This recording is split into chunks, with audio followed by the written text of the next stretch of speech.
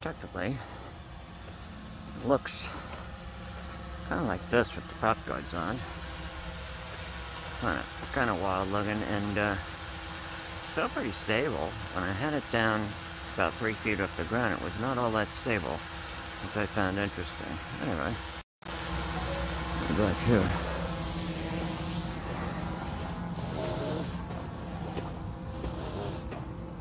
That's tripod track, so should keep me in frame. Yeah, let's do this. Should center me. Hey, that's better. So now, should keep me in frame. I don't have a lot of light here, but got some good contrast, which is one of the things it's going to depend on when it's trying to get a good tripod track here. So that's not bad. Alright, let's stop that. Low and high-speed tripod track? That seems a little strange. Why would you want a high-speed tripod track? The drone isn't going anywhere.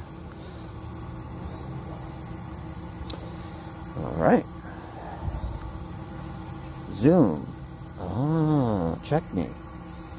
So you can zoom.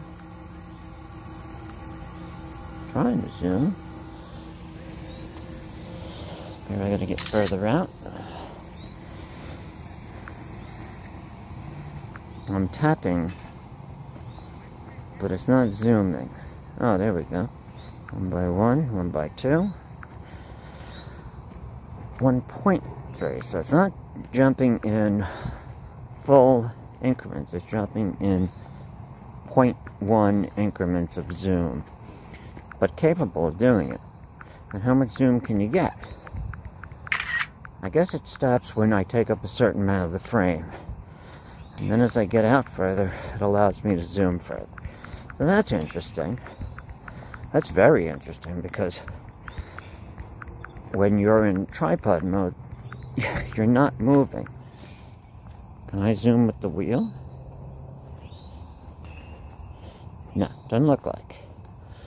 The wheel does not seem to have any influence on it.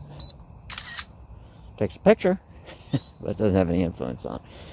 Anyway, and I don't think the zoom will go off by itself, but it might, because it won't allow me to take up too much of the frame. Let's see if that happens. Yep, look at that.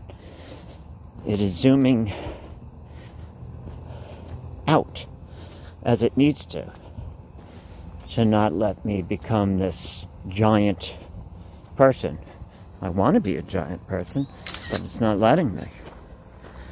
That's okay, because I learned something really good tonight about zoom in tripod mode. That is terrific. Okay, stopping tripod mode.